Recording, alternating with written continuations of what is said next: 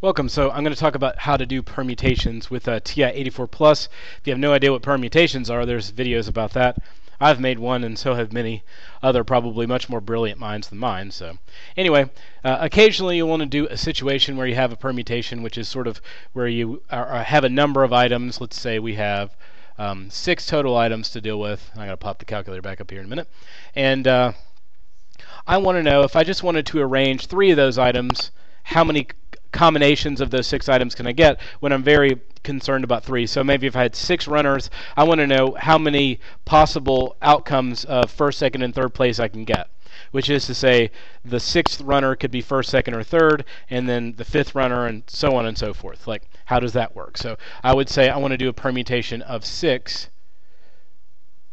3. That's the sort of the notation, even though I feel like I've written the P very small and the 6 and 3 sort of too big in comparison. So usually something like this, sort of a subscript on both sides. Now, when I'm dealing with that kind of problem, I would generally use the formula n factorial over n minus r, which is how many you're worried about, how many places in the case of the runners. So 3 there.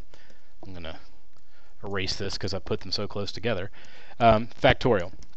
So in this case, I would do 6 factorial divided by n minus r factorial. So one of my options would be to do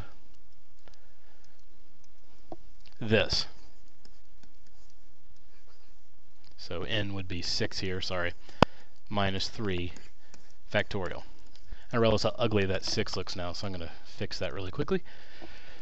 So there's a couple options if you have a TI-84 Plus. The nice thing is in the newest software, or some of the newish software, I'm using Wabbit Emu. Don't worry, Texas Instruments. I have a ton of these personally, and then I have a bunch in my classroom as well. I think I own 4 of them. Anyway, don't ask. I'm super nerdy. So there's a couple ways you can do them. If you have the formula in front of you and you're more comfortable doing them, directly using the formula, you can just sort of make a fraction out of them if you want. Or you could do parentheses divide. You fiddle with calculators for a while. The math menu is really your sort of gateway to everything. So you can go over, and I'll just do the factorial here. And I probably needed to click on the 6 first, and I did. What else is new? So I could do 6. And you're probably already seeing that you could do this much faster, but some people really just like to do it that way for whatever reason. And then you would just do parentheses, 6 minus 3, or you could just do the fact that it's 3 in your head in 2 seconds and type it in. But, to be super safe,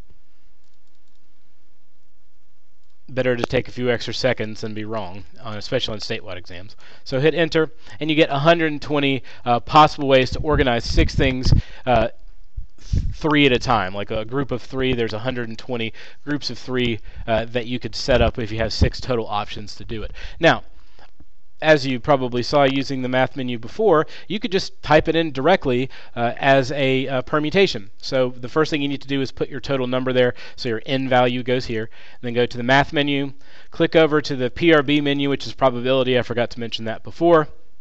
Go down to where permutations live, and then afterwards you just type in your R value, like how many you're concerned about organizing, and then there it is, 120. So that's permutations with the TI-84 Plus. So if you have one, there it is.